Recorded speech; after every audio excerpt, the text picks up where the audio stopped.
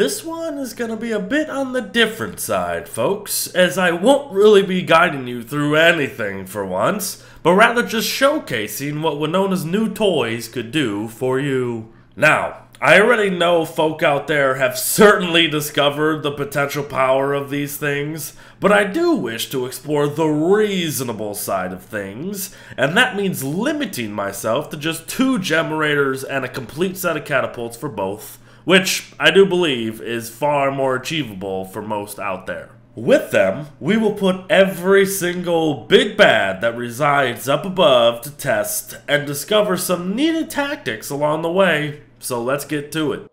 First on the hit list, Catapults. As the white stuff falls, move into the position, but not too close to avoid him doing any area of effect damage to your machines. I found that kiting him in a straight line while moving solely up and down keeps him in the perfect range of all your catapults, while still allowing for an easy kiting pattern for yourself. Of course, feel free to lend your mechanical turret companions a hand, and Klops will be closing his eye in a flash. But Klops is just the first hurdle.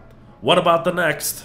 Well, the next hurdle may just be the most difficult, unfortunately. For you see, I love the Claws fight for its layered mechanics and due to the movement involved, but all of that coupled with our new method equals swift disaster, potentially that is. For now, my biggest piece of advice is to just fight the fight as close to normal as you can, even all the way up to and through his second phase, as there is just a mechanic we need to avoid desperately. So do your absolute best to keep him away from your turret placements for as long as possible. And if that means tanking hits to the face, you need to tank hits to the face.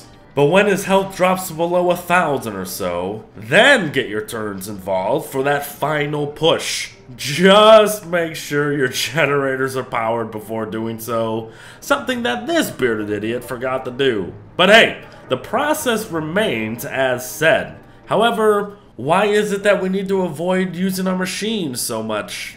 Well, say you do use them from the get-go. Not only will Claws' fire attack burn them down without a flingo potentially, Claws also destroys structures if he walks over them. And that's not discounting just the normal damage he can do to them too. And oh yeah, you heard of Enraged Claws? Kill even one of his dear friends and Claws will hold a grudge so deep that he will destroy anything in his way. Literally. So bye-bye generators, bye-bye catapults, and very likely bye-bye your life, as even if you try to keep his attention on you, that means taking Enraged Claws by yourself. So, yeah, good luck with that.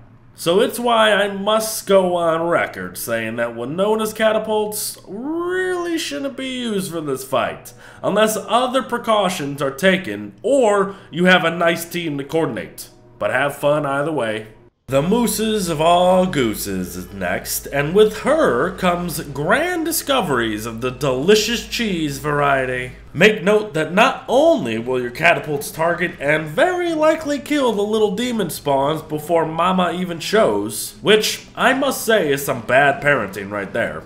You can take advantage of odd skeletons and render Muskus completely worthless, for she won't be able to pass them. She can only target one thing anyway, and if you are that target, then your turrets near the wall will be totally fine, and you can still hit her to boot. And let's say you do smack her about a bit, she'll never fly again, and the best part of it all, the little ones are even powerless against the miniature wall of ancient bones, meaning no need to run away from the baby tornadoes. Soon, everything will be dead, and the spoils are now yours to plunder. But come on now, let's not cheese our way to feathery victory. My advice here, though, is simple. Keep her aggro on you at all times, and try to keep everything in range of direct hits and splash damage. Again, Moose can only attack a single target at a time, and you may even come to find that some of the turrets will actually target the Mosslings while you fight Mama, meaning even less for you to deal with once Mama's deadzo. Goose is already considered one of the easiest around, and these things just make her even more so. But just remember to make a lightning rod nearby just in case. Antlion is the next to bat, but I get the feeling that she won't even be making it to first base. For not only is she bloody immobile for Pete's sake, she is the easiest around, and Winona's Catapults is gonna make it even more so. However, just make sure to place your turrets outside of her sand wall range or they will break instantly once the fight begins. That being said, the fight is very much the same regarding mechanics at play and you moving about to avoid the sand spikes, but our new toys makes things interesting. The damage from the turrets can actually destroy said sand spikes for you, making it far easier to navigate within her arena and not get overwhelmed by them, which usually just means free damage for her. But all this to say that Antlion, already the easiest boss in the game, is now more of a joke than ever. Hey Clay, our boss is gonna get reworked too at some point because I think I know one who needs it. Badly. So you've made it through a seasonal cycle and the big fluff ball has come a-knockin'. Well, first thing you need to know is that you must not let him get close to your turret emplacements, or else it's bad news beard for you, especially if he goes about using his area of effect slam attack. So you need to make sure that you strike a balance between wanting to keep him within range of it all or keeping it all out of range of him. And you can do so by kiting him left to right instead of up and down like we did with Deerclops. That, or keep him from moving far after each attempted swing. Whatever the case, soon the fuzzy giant will be tumbling down. 4 dead, 3 to go. But before we get to how to properly ground the biggest Firefly around, let me share with you knowledge unknown to me until this very first attempt here.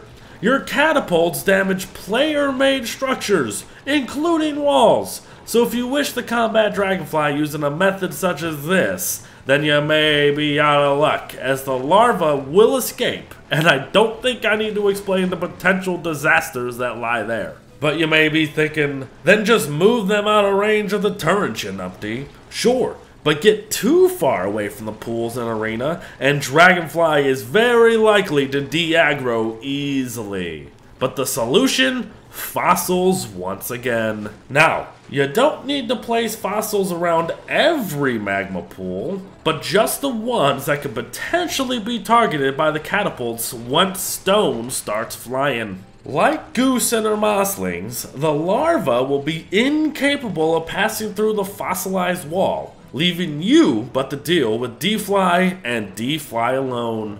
But just remain aware of her enraging at any sudden time, as given the catapults want to target anything hostile to a player, they will target larvae, thus killing them quicker than normal and altering the timing of a potential enrage. So, just make sure to have your trigger finger ready to use that pan flute. However, it is very likely you won't need to use it, as you will be dishing out enough damage to stun her over and over and over again throughout the fight. Eventually, the mighty will fall, and you got yourself a ton of fuel for your generators. So well done. Her Majesty, the one most already believed to be tailor-made to die from these contraptions, and I agree. So it's why I won't show the majority of this fight, as it is incredibly easy with Winona's weapons of stony destruction.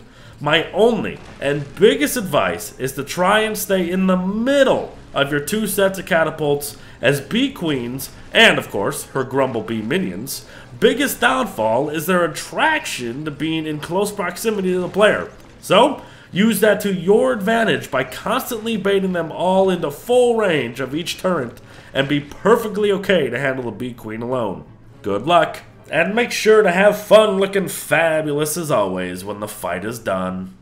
But my favorite new thing about the new catapults, they actually work for the Shadow Pieces boss fights. And heck, They work extremely well to boot. The only issue is keeping it all in range, but a simple tweak to the layout you see here is going to completely nullify that. So just make sure the arena is larger than mine, with the placements on 2 separate sides, and then just keep the evil shadowy figures in the middle as much as possible. Otherwise, the fight is very much the same, and speed is still your friend, so please keep that in mind beforehand. Also, be aware of the level 3 Rook's size and teleporting mechanic. Don't spawn him too near your catapults, or you'll end up breaking your own backup for Pete's sake. Again, the setup mentioned earlier will completely negate that, so don't worry. But keep those feetsies moving and your enemies in range, and even the shadows of all shadows will be vanquished by your mechanical know-how. That is every Overworld Big Bad defeated. Well flippin' done. But there you have it, everyone. A video showcasing just how viable Winona's newest toys can potentially be if you choose to use them against the terrors of the world, that is. I already know of way more uses beyond killing the big bads, so if you do wish for a video on some farming techniques, just let me know. But for now, just a reminder that the combination of fossils and these catapults is completely broken, and that Winona isn't now completely useless any longer. So take care, folks, and I'll see you in the next one. Bye-bye.